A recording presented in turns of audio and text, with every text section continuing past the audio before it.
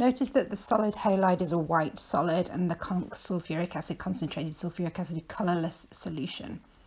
So first thing to notice on adding the concentrated sulfuric acid is that there's evidence of a reaction and of fumes being released. Now at this point, the universal indicator paper, damp universal indicator paper, is being hovered over the neck of the tube. Unfortunately, you can't see that brilliantly. It's not being dipped into the tube, it's being hovered over the neck of the test tube, a bit like that. And you can perhaps catch the colour change in that indicator, which is caused by those steamy fumes that are being released from the end of the tube. Notice also inside the test tube that a white solid remains. So white solid and white steamy fumes.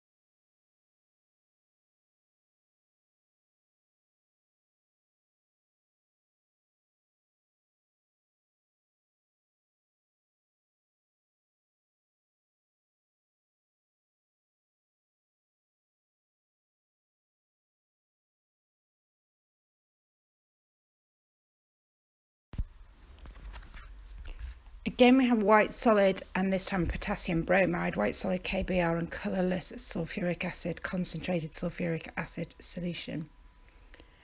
When the sulfuric acid is added to the solid bromide, you can perhaps again see evidence that fumes are being released quite rapidly.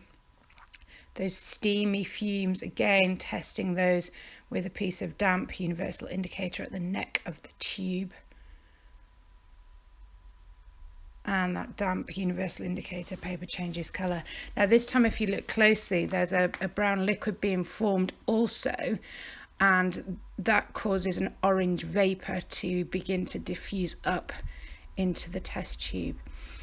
If we could identify it reliably, we should also see evidence this time of a choking colourless gas being released, but that's difficult to demonstrate. Here you can see that orange vapour filling that test tube nicely.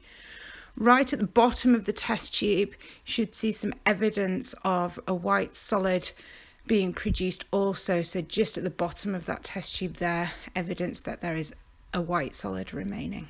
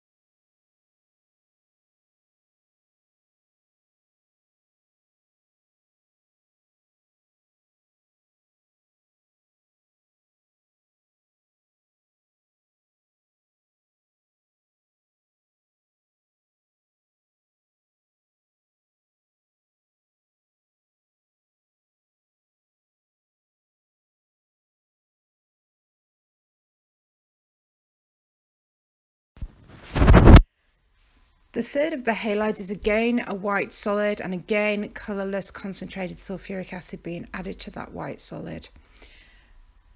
As soon as that's added, again there's some evidence that there's some gases being released, and the white steamy fumes tested at the neck of the tube with damp universal indicator paper.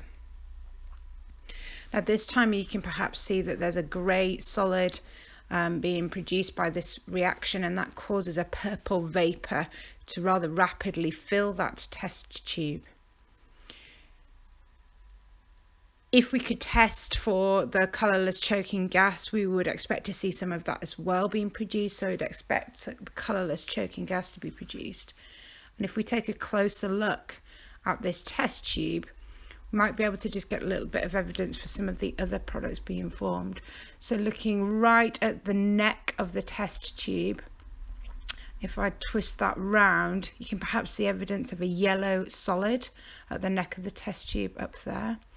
And at the bottom of the test tube, a little bit of evidence for some of the white solid being produced as well. Just right at the bottom, you might be able to catch that.